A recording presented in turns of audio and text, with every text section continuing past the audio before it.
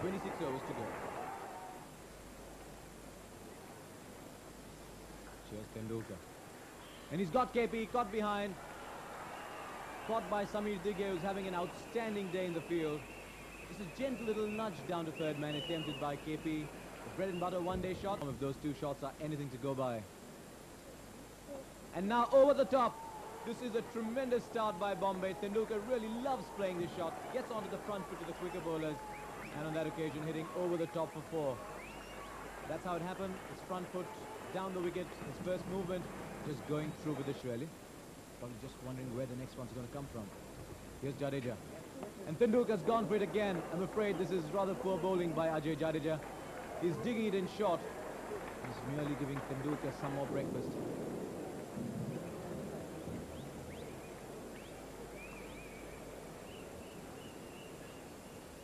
And 4 more.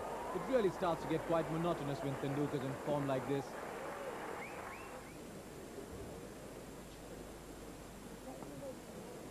Tremendous shot.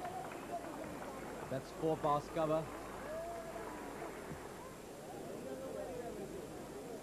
Pradeep Jain. Just wondering how he's going to stem the tide. Tendulkar's gone for the big one. There is a man. It's a beautiful catch by Amarjeet KP down on the line at long off. And at last, Haryana have a wicket. Sachin Tendulkar is out for 116, coming down the wicket to Pradeep Jain.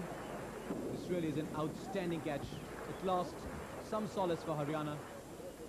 So it was Bombay who carried off the first prize of the season, beating Haryana by 9 wickets in the World Trophy final.